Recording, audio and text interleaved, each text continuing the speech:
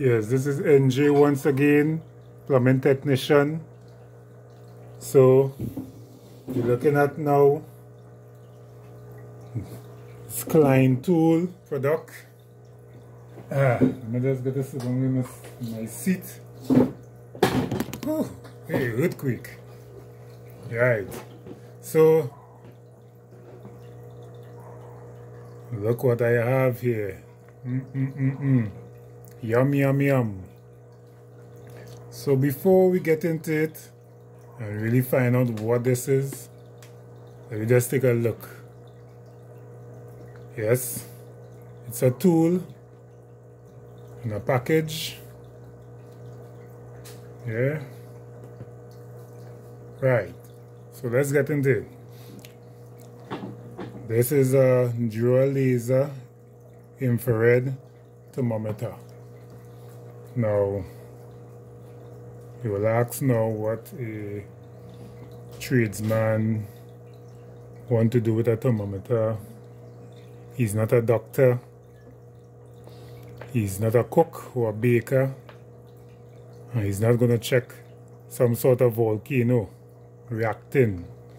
So, in the line of the work that I do, we come across certain equipments and parts that need testing.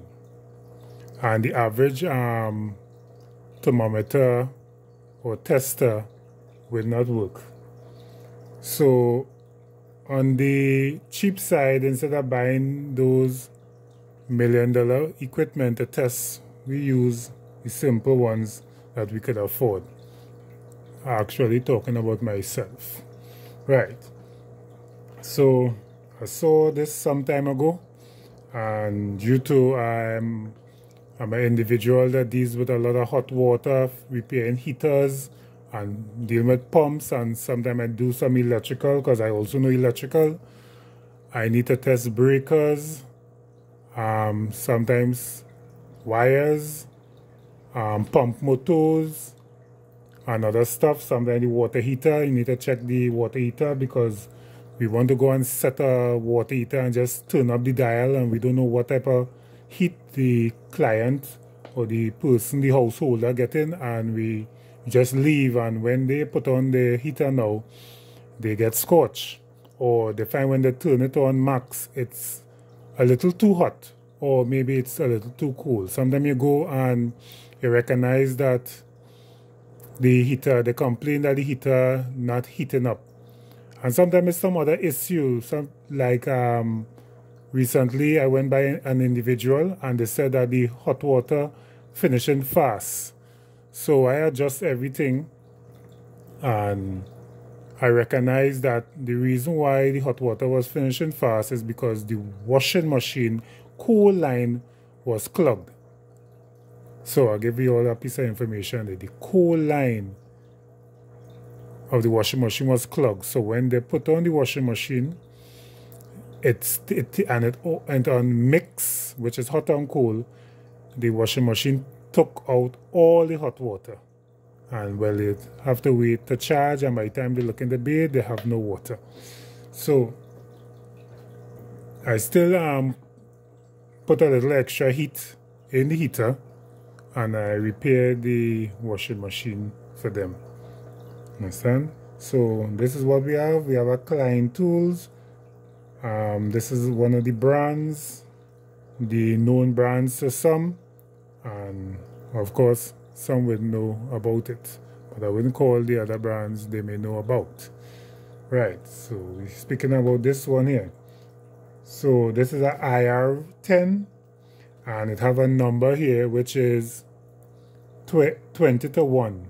So you might want to know what is 20 to 1. You may say maybe it's 20 features with one tool, and that's not right.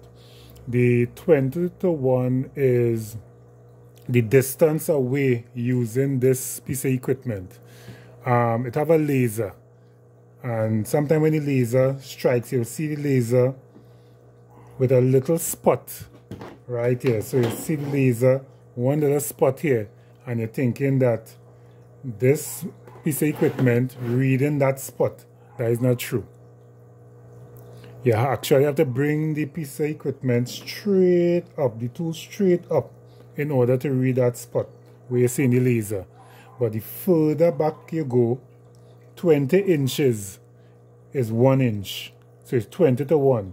So if it is you go 20 feet away and you shine the laser on a spot, so 20 to 1. So 20 feet to 1 will be 1 foot. So if you're 20 feet away and you're shining maybe to an AC unit or a pump or something, it will be a width of 1 foot. You're actually reading. So you will get an actual reading. So say you want to read, let me see if I get something here. Hold on, what I have close by. Nothing goes right with it. I will get to you just now. Right, I'm back. So say you want to read this cap, but it's on a surface that you want to read. This cap small as this here. And you go 20 feet away and you shoot the laser. The laser pointing at this point right here. What you actually getting is a reading of all this area here. So you won't get an accurate reading unless you come straight up to it and point it close as possible onto it. Now 20 inches, understand, away, you will get 1 inch. So it will be wide as this because this is about 1 the width. So if you take 20 inches away, you'll get it. Now they have some way you will see 10 to 1. That means 10 inches away, it will be 1. So if you go 20, listen to it, if you go 20 feet away, the span will actually be 2 feet. Because every 10 is 1. So if you go 20, I ain't going through that. That is maths. Understand? That is math. So this is the laser here. What it also have is 2 lasers instead of 1 laser. So the laser now will help you to know when you go back, how far back. They will actually show you the width of the area. So it assists. Instead of having 1 laser, you're having 2 lasers. So as you're going further back, it opens out, open out. So it gives you a reading. So you know the area that you're covering, that you're reading. So if you know that it's not within, well, it's not that full area you want to test, you know, of course, you'll be getting incorrect reading. Understand?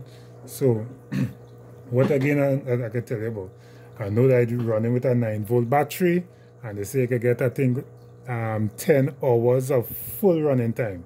So full running time, 10 hours, meaning it on for 10 hours straight, your battery dead by the end of the day.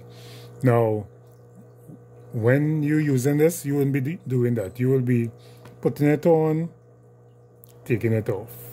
Putting it on, taking it. So sometimes it's just a couple minutes and not hours. So the battery is supposed to last you a period of time.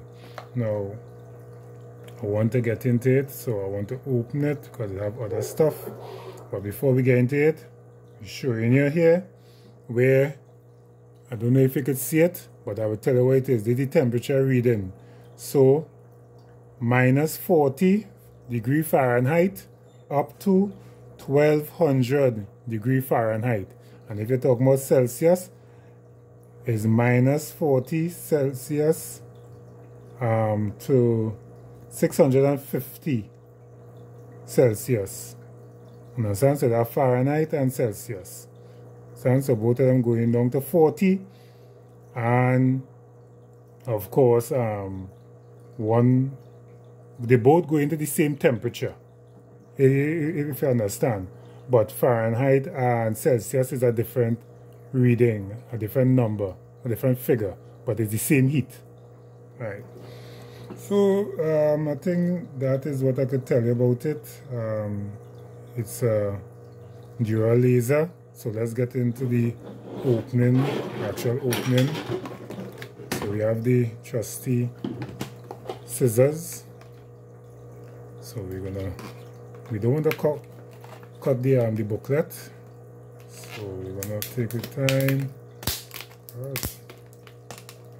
I don't know if I should open this, you know. But anyway, I don't need this. Gosh, this thing hard. I think I gotta put this on pause, right? Yeah, I think I should put it on pause. Huh? Hey, easy.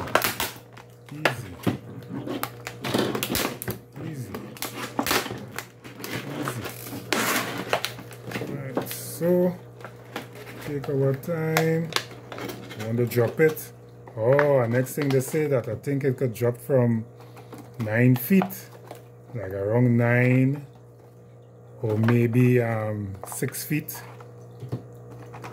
It has some sort of resistance to water. So I don't know what this is. No, there's something. Right. Ooh, good quick. So it also have this other tester, this other probe that you could plug into it. So there's what there's a probe, thermometer probe. So you could plug this into the unit on top here, which is the opening here. Plug in this, maybe, and you could take this and put it like in a cup of water or something. Understand? Or turkey, piece of ham, whatever maybe. I don't know if this will read the temperature of your body, because I don't think it take internal temperatures. It will just take surface temperatures. Now, you have a trigger. It don't mean that the trigger is going to pull, like if it's a gun, like a water gun. It's just a switch. So just that, as easy as that. That's all you're getting. It's not moving anywhere. It's like a millimeter or two. You're just going right there. So, right. So, have a nice little screen. It has different modes, different settings, and have a up and down. Now, I haven't used it, so I don't know. I use another one that we have, and I decided to upgrade with this one, you know. Now, there's also a screw hole here. So, like you see those camera stands that you have, those tripods, you can screw this onto a tripod and just have it stand up in the direction that you want it, and you can do the reading. So the next thing is also have an area for a strap, which I think maybe we got the strap with this, hopefully. This here is the pouch for it, the holder. I find this look like a, I didn't see it, eh? Alright, but checking it and I ain't see no strap. I don't understand that. No, I didn't like us. But you have a holder we could put through your belt, and you're holding the piece of equipment, so you know you put this inside. I think it's like here, like this, nice like that. You strap it up on your waist and you're walking, you know. Come on, so somebody tell you it have a heater, you say Kazam, right, and that is it there. So as I say, it works with a 9-volt battery, and it's a pretty good tool to have. Yeah, good tool to have. It's very light. I think the only weight it will get is when it get this battery in it. So I don't know how to open this. I don't know if it's a screw or something. So let me just pause and I will find out what's going on here. Right, so I went for my trusty screwdriver. Remove this. Because of course, this will show you, you know, what you get inside it and other little stuff. When you purchase yours, well, it will work for you. Inside there will have a little booklet that 99.999% of the time I don't really look at. I like to dig up and solve the problems, solve issues, and I find using the book for like these stuff, simple stuff, kind of will limit your thinking. So when I end up in problems, then I will go go through the books and whatever. No, it's according to what piece of equipment you're using at. The number one thing is always to read first, find out about the tool, and then after you go through. Now I just like to test and dig up in, as some people may say.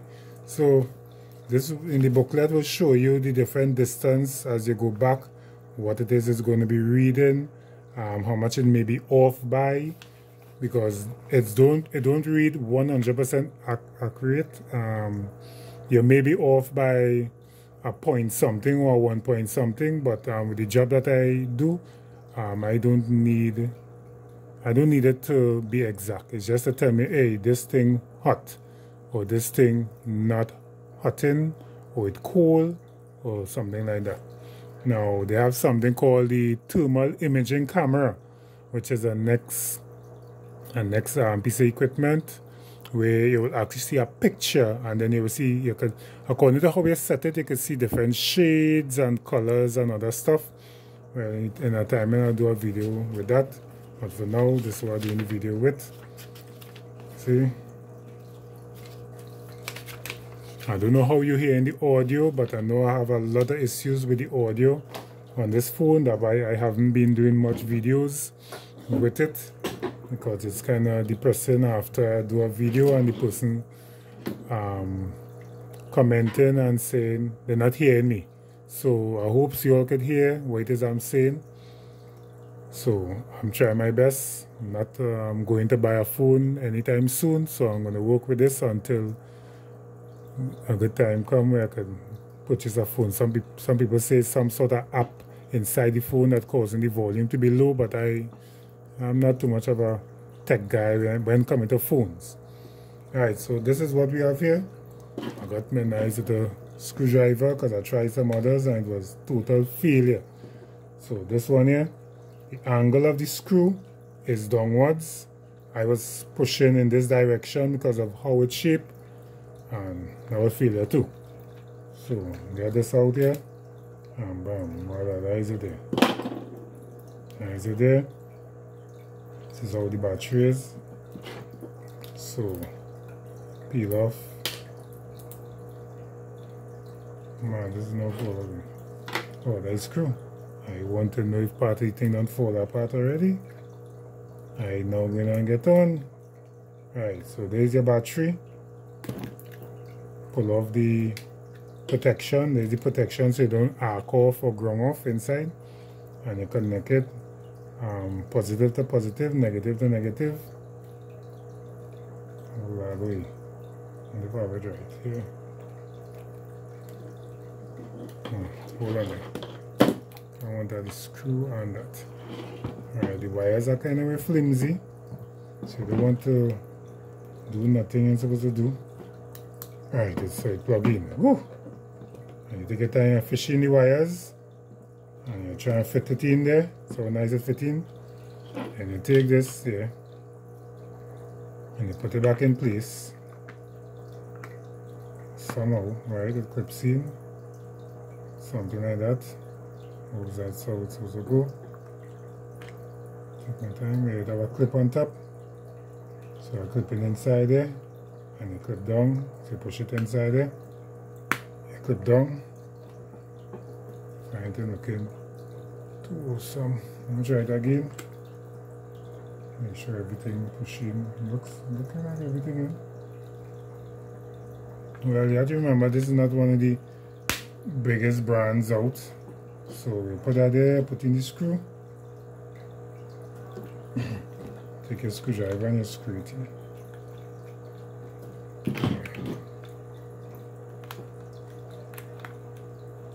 Alright, take your screwdriver and you screw it in. Screw it in, screw it in. Alright, then make sure it's tight. And well, I don't even know how we are. Let's press it. Whoa! And that was it. Once you press it, it turns on. I think it's on Fahrenheit right now, so whatever I read just now there was 86. I don't know if you can see it. And it have a nice blue screen and it have a timer to come off after a period of time. Now, it's made of a The plastic looks durable. Yeah, looking like it could take some fall, but it's not no nice soft plastic. You know, some areas will be soft, a cushion. No, it's nothing like that. See how it is, but it's good. You just have to keep your hand clean because it's looking like it's porous and could get a lot of stuff inside. So you just face it at something and read. And it holds. So it's 36. Now they have other stuff to the bottom that I have to get into to find out what those stuff I'm reading. But we're looking at 36. So what I'm going to do, I'm going to get 2 glasses, one with cold water and one with hot water, and we'll work from there. Right, and voila. So right now we have 2 glasses. Well, they're not actually glasses, they're plastic cups and bowls. This is what you're going to get.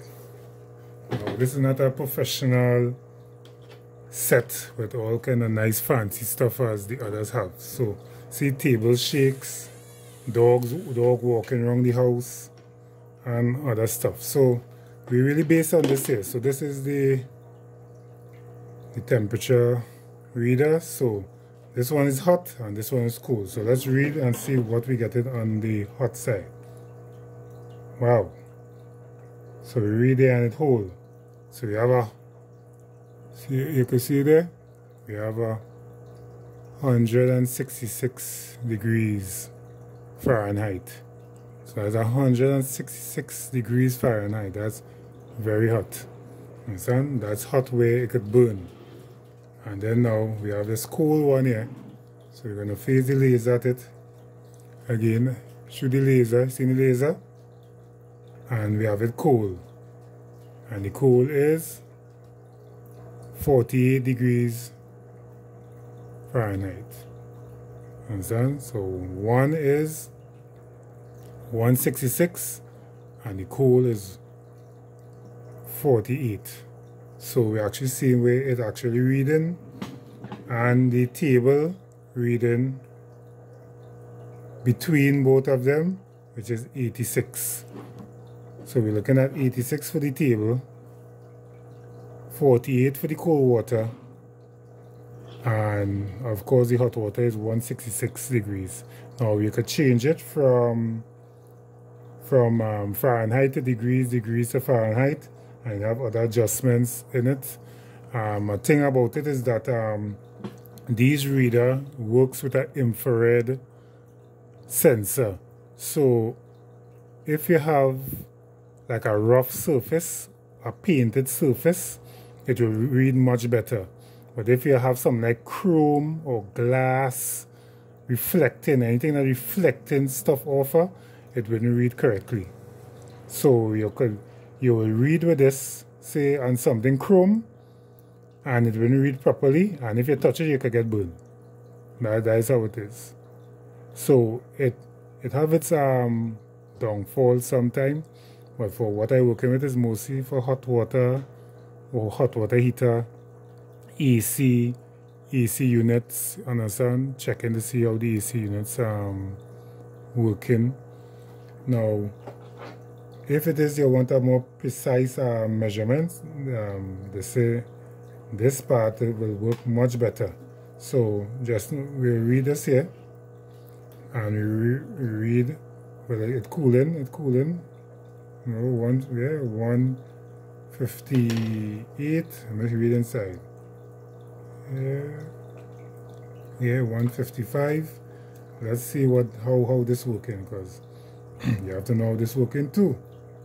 Because you're gonna buy it for this too. So you plug in these 2 jacks into here. I wonder if I get it right. Turn it around the next way. Right, so you have a direction. And I take this end now and put it in the hot water. You see how much it's reading? 162. 162. As it come out, it goes down. So watch it again. We now read it when we shoot the laser. We got 155. Or if we use this, in 161, 162, around that here. Son, and if you cool it off, you put it in the cool after. So you see, I put it on my hand, put it in the cool, and we getting 51. Scanning 50, 51 in the cool, and if I shoot it with the laser, we getting 60, 65. No, hold on, take off this. Right, 51. So you're seeing the both lasers. Both lasers, the further you go, the wider you get. Closer you get, like the 1 inch. With 20 inches, get in the 1 inch space. You go closer, further you go, see how wider you getting. And wide, I don't know if you can see it, further you go, wider. So you have an average of the area that you're using it. So this is going to work pretty good. Just as the others. Glad to show you that plumbers don't only work with pipe wrench and hammer and chisel and plunger. We also have some little tech toys, and we're looking to improve the plumbing association. Understand? Where other plumbers get involved in using the technology that it have worldwide, that they already been using for years. So we need to open ourselves to what it have out there, research, and study what it is you're gonna, what field you're looking to get into, and buy the proper tools, and yeah, look good and do the work correct. So this is NJ Plumbing Tech, over and out. Peace.